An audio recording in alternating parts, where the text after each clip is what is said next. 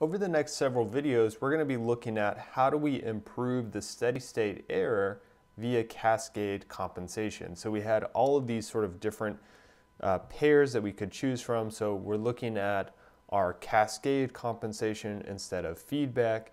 And initially here, we're going to be looking at how to improve our steady state error.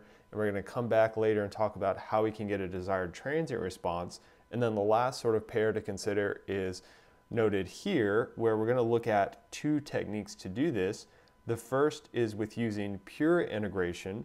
And so remember, if we have pure integration, that's going to require active components, so it's going to be more expensive to implement. However, we're going to be able to drive that steady state error to zero. And the second option is to use a system without pure integration. And so this is going to be cheaper to implement because we can use passive components, so our resistors, capacitors, inductors, as opposed to our op amps with our active components. However, the drawback of that is that we can't drive that steady state error to zero. So before we get into more details of this, let's talk about some terminology that we're going to be using throughout the rest of this sort of unit here. So some important terminology. So three things. We're going to talk about sort of go into that PID terminology a little deeper. So if we have some system that is feeding the error forward to the plant, so systems that feed the error forward to our plant or our process, we're going to call that a proportional control system. And so it doesn't necessarily need to be the pure error. It can be of course some gain times that error. So this is our proportional control system. Okay, so that's sort of our first one there. So the second case is if our system is feeding the integral of the error forward. So systems that feed the integral, so now we're not talking about just the error, but the integral of the error. So integral of, write that a little better. So integral of the error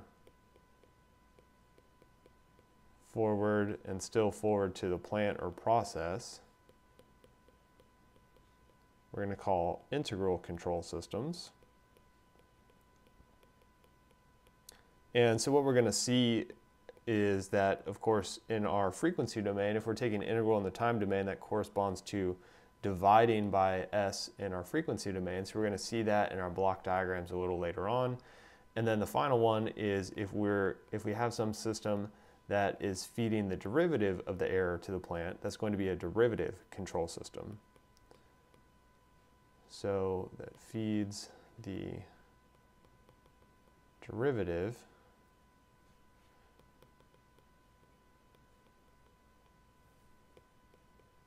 of the error forward.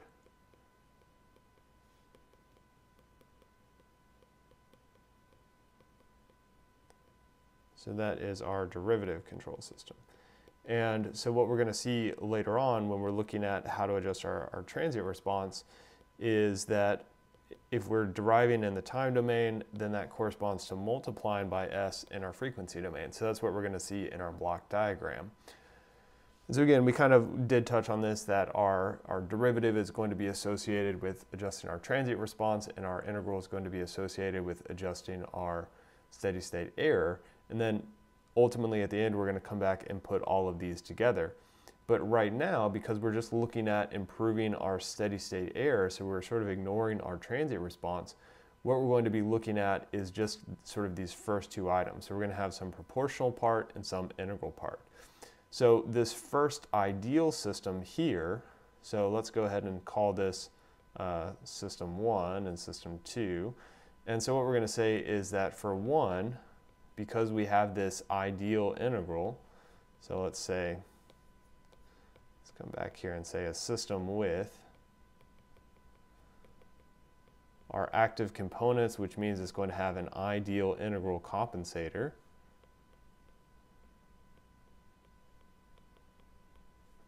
then we're going to call this system a proportional plus integral controller. We're not going to call the system, we're going to call the compensation this. So this is going to be our proportional plus integral, or of course we're going to shorten that and just call that PI, so we don't have to write that out each time. So our proportional plus integral controller. So again, this is the case when we have ideal integration.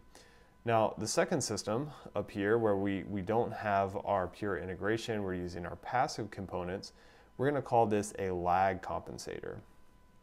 So if we have, again, this non-ideal case, we're not completely eliminating our steady state error, we're going to call that system a lag compensator. And we're not going to get into the reasons of why that is. Again, just we have limited time this semester, unfortunately. But if you look ahead into chapter 11, you can see why exactly that's called a lag compensator. And again, keep in mind that for system 1, we're using our active components, and for system 2, we're using our passive components.